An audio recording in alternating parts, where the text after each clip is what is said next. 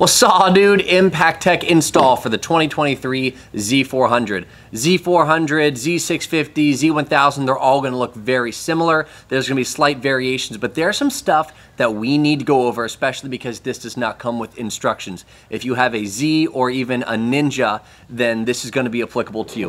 Number one, let's start from the bottom. Is the crossbar 100% necessary? No. The only reason why I wouldn't install the crossbar is for an instance like this bike, which we'll look at in a second. Not necessary, but recommended. Secondly, this is the all thread, as they call it. There's a wrong way to do it. Some people put it in, they start threading it, and then it's sticking out far on the left or sticking out far on the right. If you're not comfortable working on your bike, pulling out that, which goes all the way through the engine, can be really scary. So don't be scared of this all thread. We're gonna make it nice and even, and it's gonna look great. And lastly, these are two different sizes, so you need to figure out which way it fits on either side. And one last thing, just because it says no cut, there's a very high chance that it is no cut. There's a slim chance that that's not necessarily true. On this particular 2023 Z400, you do have to cut or remove some things. We'll go over that in just a second. This is the side fairing on the belly here of the Z400. Although some of the Zs come with it, some come without, the brackets still remain, even the ones that come out with the fairing, believe it or not, from the factory. Some of them have it and some of them don't. Now, the reason why I took this off is because in this particular model of this Z400, you have to take this off in order to put the little crossbar on. It's gonna go behind the headers. Now, I'm gonna see what it looks like with and see what it looks like without, and then we're gonna choose. Let's go to the other side. Let me show you on this model where you have to make a cut, even though it says that it's a no cut. All right, you see this right here? This is the part of the frame where the cage is gonna be going in. Now let's back it up here. Okay, see? As you can see, that is the brake side, and we're gonna come right down here, boom. Perfectly exposed, ready for the cage to go right in. But, look at this, see how it's totally exposed, no cut, totally fine. Although this is considered a no cut cage, we're gonna go to the other side. I'm gonna prove to you that that's not true. Right in here, that is the same as the other side. Except I'm gonna either make a cut here to take it off or take off this whole thing. But then you can see my radiator, and this fairing is very pretty. I like the way that it looks on the bike, although this is technically a no cut. As you can see right in there, we're gonna have to make a slice here and here to really expose that part of the frame to actually put the cage in. I'm right smack dab in the center of the bike, we have this bolt, okay? That's where this is going to be going through, right in here. This is the all thread. Okay, so I already broke the torque here, but there is a 14 mil on this side, a little hex bolt, and then there's a 14 on the other side. On the other side, you can't see the threads, it's just a bolt. But on this side, you can see the threads and it's a bolt. So I'm gonna see how far I can loosen this. You don't have to hold it on the other side. I've seen videos showing that on the other side in the same exact spot that you have to hold those threads. As it turns out for this one, again, this is a 14 mil. It doesn't seem like you have to. All right, now we are on the other side of the bike, and it's spinning. You guys watch right here. I'm gonna go to the other side and I'm gonna hit it and see what happens. Oh, looks like it's coming out. All right, now we know. All right, here is a little trick of the trade. I removed the other end of the all thread, so now it looks just like this. We are going to use this to push it all the way through. And in doing so, it will not allow the engine to move at all because we are immediately to the millimeter replacing the thread that was in there with the new one that we're going to use. So I'm gonna put it right here and I'm gonna get a little rubber mallet and I'm gonna go bink, bink, bink, bink, bink, bink, bink, and push this all the way through to the other side. That is exactly what I would do if I was you, but you're gonna get to watch me do it. Again, I've never even done this before. I'm just following my instincts here. All right, here's my rubber mallet. What you don't want to do is A, damage the threads, or B, force it through and damage the other side. So believe it or not, okay, I'm just gonna go over it. I have my rubber mallet. I suggest a rubber mallet, or if you don't, put a towel on the end of a giant wrench and hit it. But what you don't want to do is you don't want to damage the threads on this side, and you sure as heck don't want to damage them on this side. So I'm going to show you from both angles. Let me get it set up here. I'll show you from this side.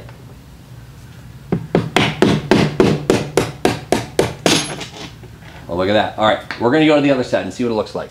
All right, that's what popped out on that side. So now I'm on top of the bike here, and I'm going to slide it right through, and look at that. Boom.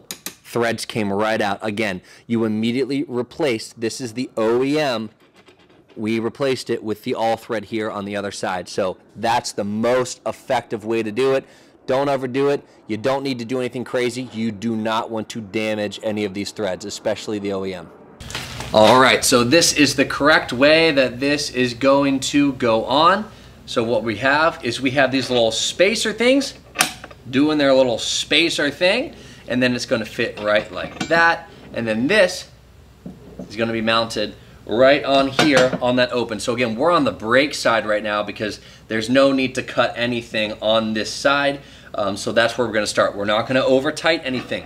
The thing that we're going to monitor is have an even amount of thread on this side and even amount on the other side. That is our goal. All right, I wanted to show you guys what I did. You see how we got about, I don't know, maybe an inch, inch and a half on this side? So what I did was I came to the other side and I put the spacer in, and again, I got about an inch and a half on this side, and I put the bolt on to stop it. So that's as far as it's going to go. Now, whenever we put them on either side, it's going to be super loose because we're basically going to have to tighten these at the same time so that they don't spin when I'm trying to tighten it, because it would be very easy. See how that's just spinning on the bolt? Just spinning right in there. You could accidentally change the length there. So again, definitely worth noting. This is what I'm going to do. We're going to go back to the brake side. All right, we're back on the brake side. See that? Perfect. Now, we don't want to cut off our ability to access this bolt. So this is the part of the frame that's connected to the engine. Again, just like back here, it's supporting the engine. This is actually connected to the engine. So we're going to remove this bolt, and then we're actually going to put that right side cage on. So I don't know if it's going to be the shorter or the longer version, but just like here, we got the crush washer, and then we're going to put the bolt on, and then just like here, we got the crush washer and the spacer. So again, that's, if you forget, all you have to do is just remember that we got the spacer, crush washer, hex bolt, spacer, crush washer, hex bolt. No, not too crazy.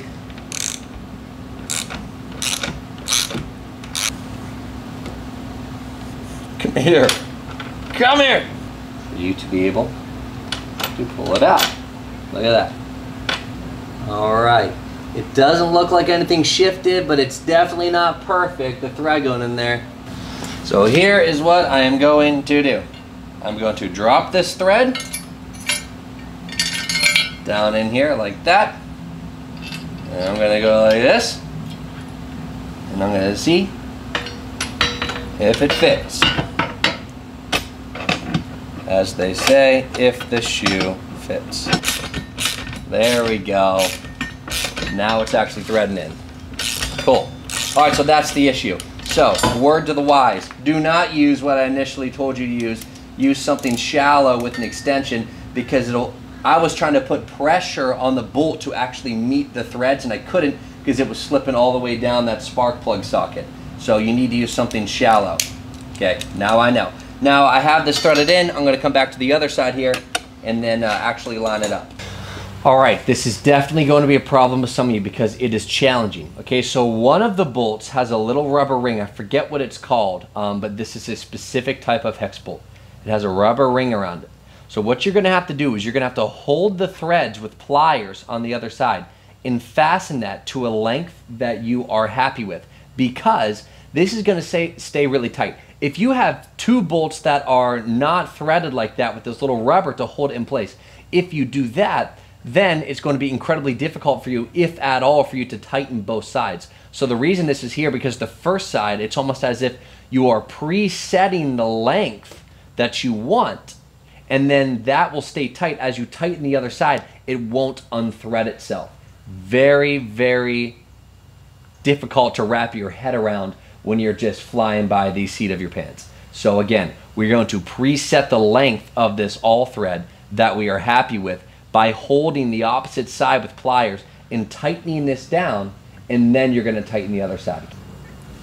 All right, so as you can see here, we got this plastic rubber type that's securing it to the threads. Because it's secured to the threads, we can thread the other side without this unthreading itself. I was wondering why one side had the rubber piece and the other didn't. You can see in here, it is securing it to the threads. We're gonna go to the other side, and it's actually going to let us tighten it down. The alleged no cut, we obviously know that that is not true. I'm going to remove this piece, and we're gonna make a cut here and here. Ooh. Whoa!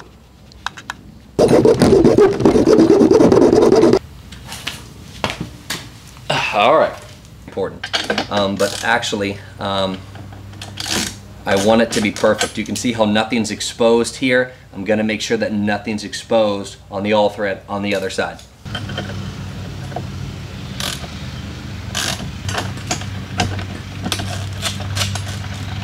I'm gonna grab this thing with all my might and not let it turn. You don't want it sticking out to catch your leg. So again, you're setting the length of that all thread. See that? Boom, barely anything and nothing. That's what you're trying to do. So everything is fairly loose. So what I'm gonna do is I'm going to get these frame bolts seated well where the crossbar would go. It would fit perfectly if I was going to install the crossbar. The timing to do this would be, you don't want these to be all the way tight yet. Things would still be a little bit loose, and you would connect this. Or what you do is you'd pre-connect it on one side, and when you set up the other side, you would thread it through. But what you don't want to do is tighten everything and then try to install it. So this would just be part of the process. It looks like what a Jigsaw user would do. Anyway, sorry Adobe Moto, didn't mean to steal your joke. One of the last pieces to the puzzle here, by the way, you cannot put the belly fairings back on. They do not fit, so something to be aware of. Some of you don't even have it. There's a little hole right here, and what you're gonna do is you're gonna line it up. You gotta put some pressure on it to get it to start going in there. I'm gonna switch sides here so I can see. Now it's sitting flush. We're gonna do that to 3 more. All right, ladies and gentlemen, I went with the no crossbar. You have to remove those belly fairings, but here is the Z400 with the Impaktech. That's the install, the tricks of the trade, everything you need to know. Some takeaways are the all thread. It can be scary when you do it at first, and also you want to make sure you don't have anything exposed on either side. You can see that both are perfect. The black and white actually looks really freaking good. I'm happy.